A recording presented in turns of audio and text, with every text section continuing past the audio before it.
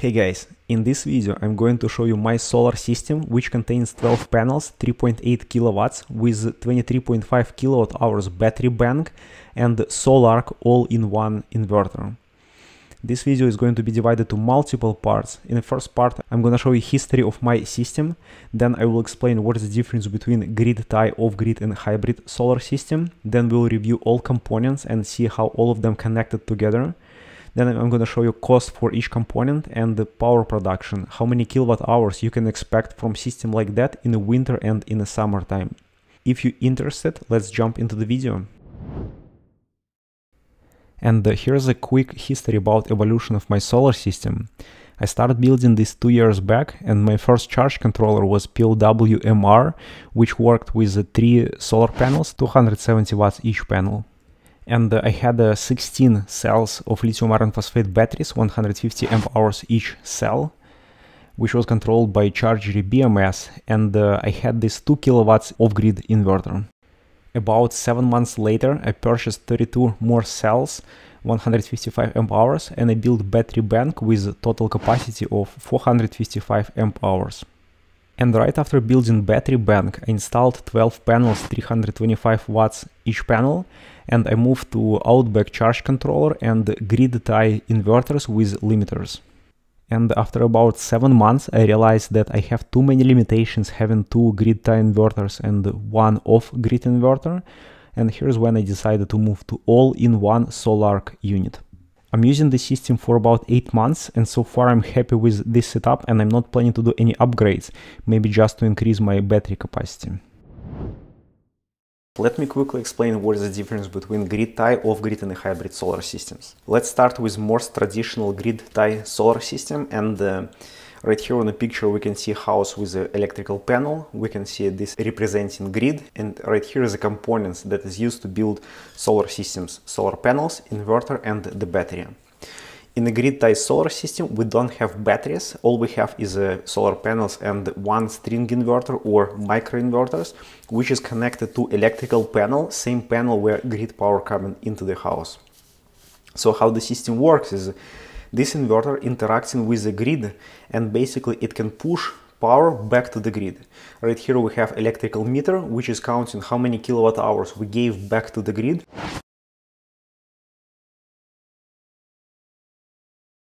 And then we can use this later at night, for example, when solar is not available. Gridtie system is most simple system because usually you don't need to redo your electrical panel, you just need to have space for circuit breaker to connect your inverter.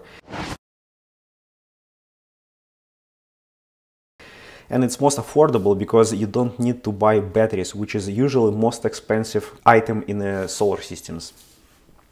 At the same time, main disadvantage for this system, if grid power going down, then your system is also shutting down. So if you don't have grid power available, then your house will not have any power at all.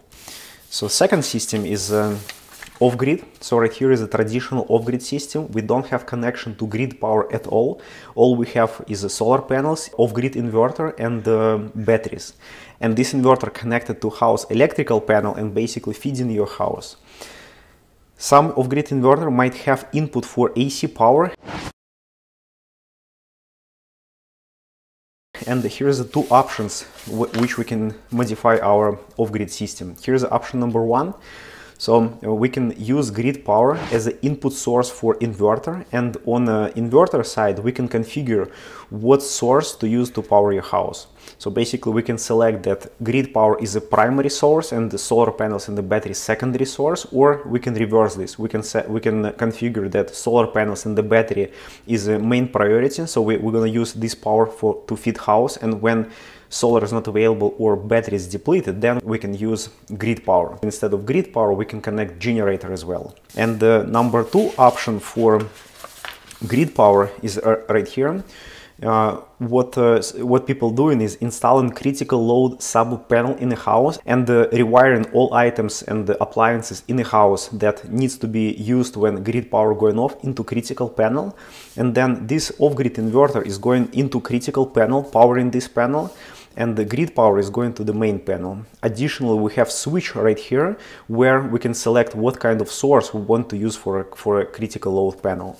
This is most expensive solution because we need to update our panel, install sub panel, and move our wires from this panel to that one. But at the same time, in this case, we have grid power available into the house and solar panels and the batteries available when needed. And last part is a hybrid solar system. This is what we're going to see today. This is what I have installed. So how this system works, it's really similar to Gridtie solar system. Basically, inverter can work in a Gridtie and off-grid mode, and this is connected to same panel as a grid power. And basically, in the normal days when we have power available, it's just pushing power as a Gridtie inverter. If we have excess of power, we can select where to store this excess. We can push this into the grid or store into the battery. And if grid power becomes unavailable, so Gridtie inverter shuts it down. So I'm just switching this inverter from Gridtie to off-grid mode. And I have switch right here, which is disconnecting hours from the grid power, and basically my inverter becomes off-grid inverter and just powering my house.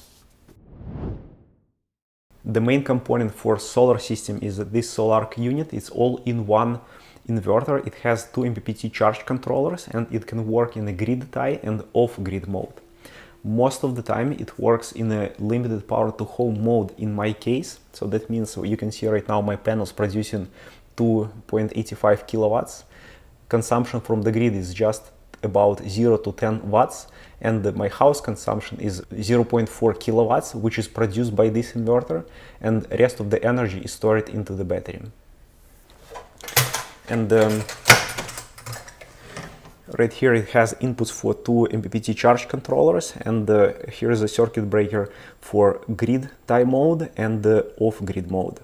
Additionally, you can set up time when you want to store energy from solar panels to the battery and when to use this.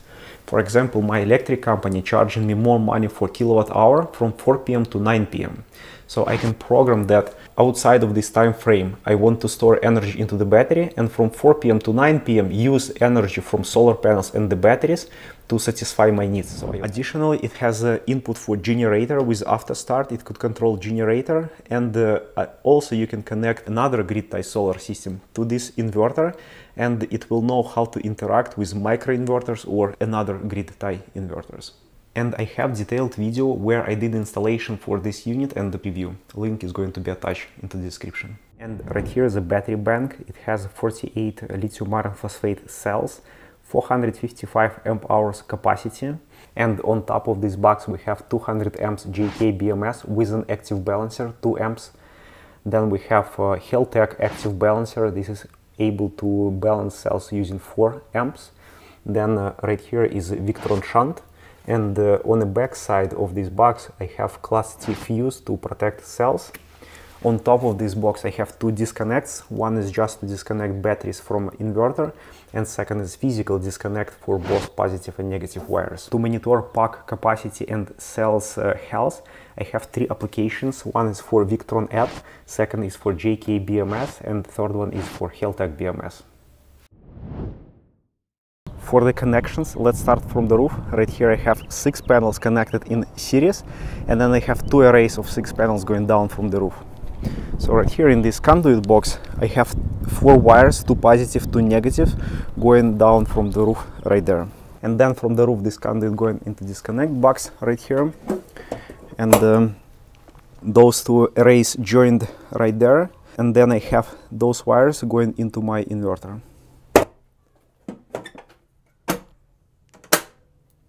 In the garage, here's the inverter, and I have 3 conduits going into this inverter. Where left conduit, we have 2 wires going into this box and then into the battery.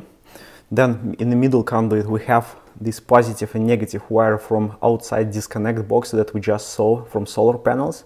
And in the same conduit, I have these 4 wires going into my sub panel for CT sensors to measure what is the consumption of my house. And then in this conduit we have 4 wires, leg 1, leg 2 neutral, and ground going into my sub panel as well, same location where CT sensors is going.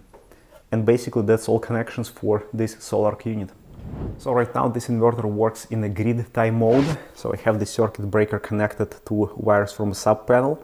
If I want to switch this inverter to off-grid mode, then I will need to reconnect those two wires to load circuit breaker and disconnect my sub panel from grid.